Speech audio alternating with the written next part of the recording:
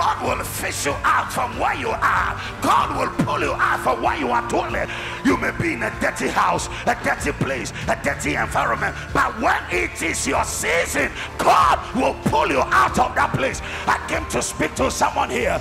Nobody knows you or hearing your voice, whether on radio, whether on TV, wherever you dwell, you are doing business, the things you are selling, nobody knows of you and the things you are doing. But when your season comes, it doesn't matter who knows you, who doesn't know you.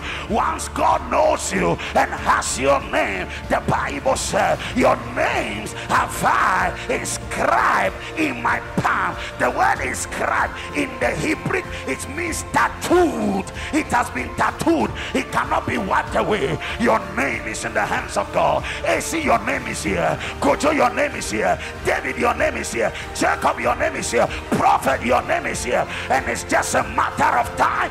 God is the God of seasons and times. When your season is due, you will be in the hole, but he'll fetch you out. He lifts the poor from the dungeon and he set them among the princesses of the people to inherit the throne of glory.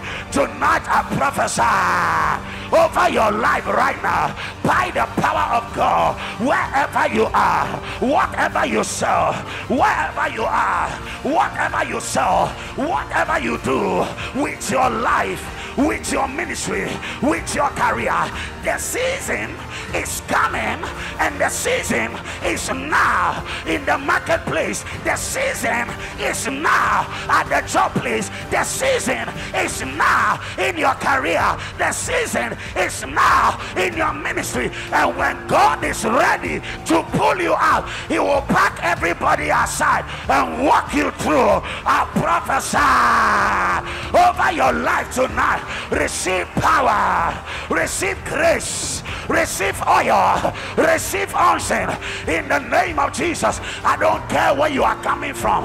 I call you out from the northern region. I call you out from Nigeria. I call you out from the Volta region. I call you out from the eastern region. Your season is